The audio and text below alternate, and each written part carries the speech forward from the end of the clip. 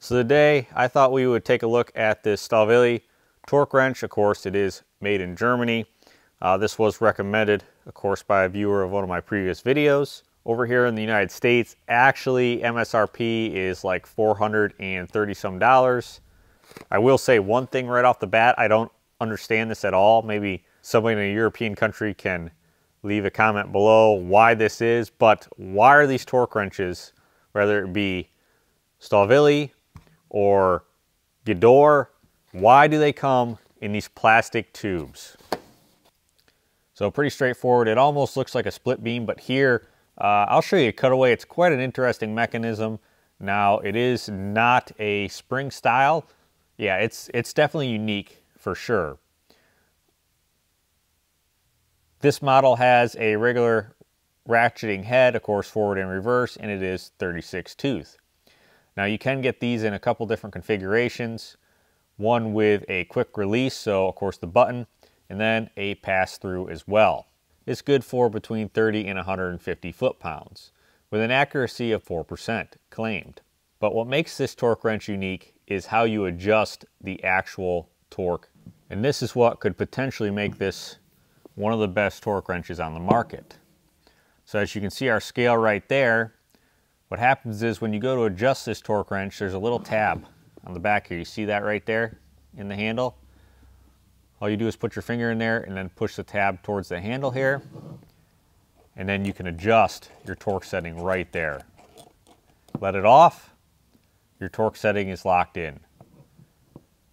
It's simple, fast, and easy.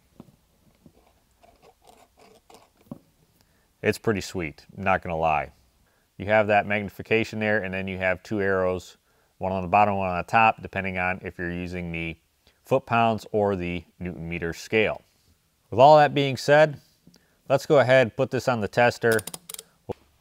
All right, so we're set to 30. Let's see what happens.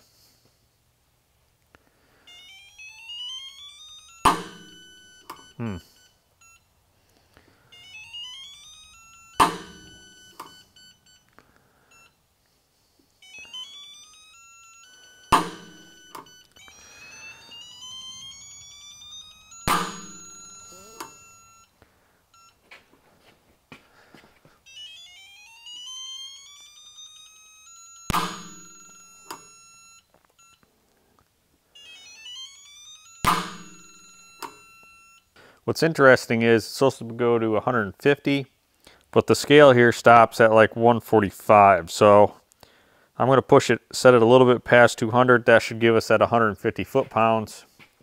We'll see what happens here.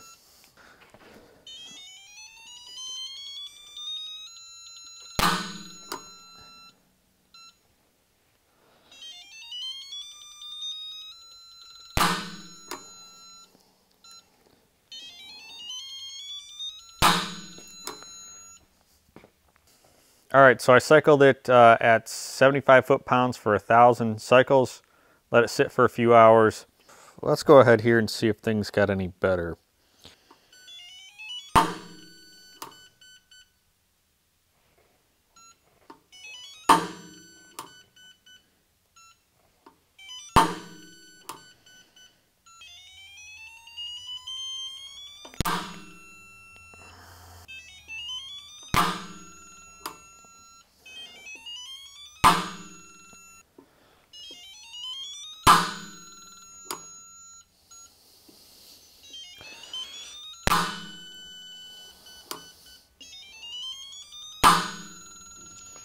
So there you have the results of the test.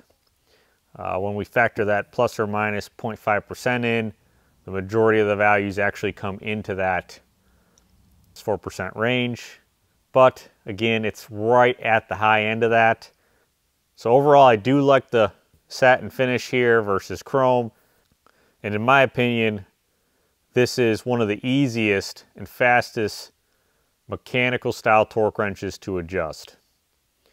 Unless we come across something easier and faster, but that's quite impressive. Longevity wise on the mechanism, that's hard to say. Again, I cycled it 1,000 times and we put it back on the tester there. Am I going to keep this torque wrench? I'm a little bit undecided right now. I don't really care for the case. But overall, again, I do like the quality. You know, if you're looking at this torque wrench, if you can pick it up for a decent price, I think it's a pretty good value. And I really like how fast you can adjust that torque setting. Hopefully you guys found this video useful. Thanks for watching, and please stay tuned for more.